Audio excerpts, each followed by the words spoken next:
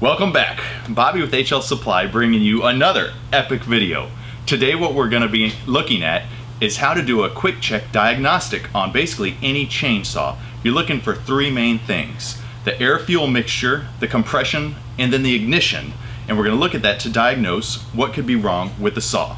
So when your machine's not running properly, one of the first things you want to check is going to be a compression test. So what you can do is start off by pulling the starter rope slowly.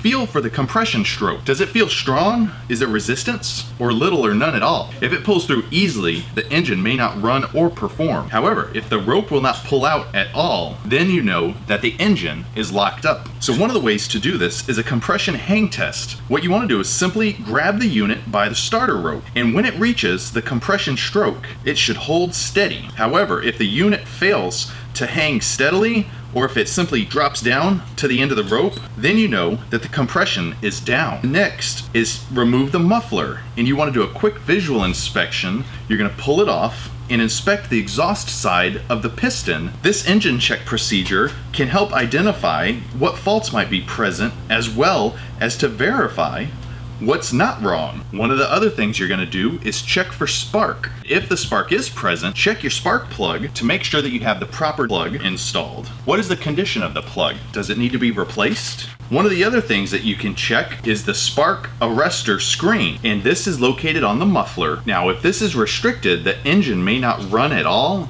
or only idle, but it won't rev up. Some can be cleaned, but replacing would be the preferred choice. One of the next things you want to do is a quick check on the air filter. You can remove the air filter cover and then have access to the filter. There should be no dirt on the clean side of the filter, and you want to verify and inspect your filter to make sure that it's not worn out or damaged. The air filter can actually tell you a lot about how the machine has been operated, and it can also tell you if it's been maintained well. One of the next things you're going to check is the start test. You want to verify that fuel is getting to the engine. You can use a flammable spray such as a multi-purpose penetrating oil. You can spray it directly into the air intake. If the engine will pop or run for a short time when started this way, then fuel is not being delivered by the fuel system. Drain the fuel into a clean container and check to see if there's any debris. If there is, that might be a problem. Wow, this feels pretty dirty. We won't reuse this. So, summary of the check procedures that we've just gone through.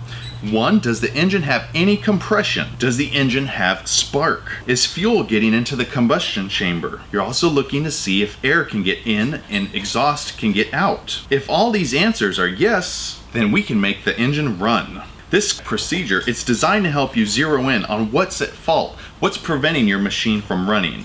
Thanks for joining us. This has been a real simple just check to see why your engine's not running properly. Hopefully it's been helpful. We appreciate you joining us, and we'll see you next time.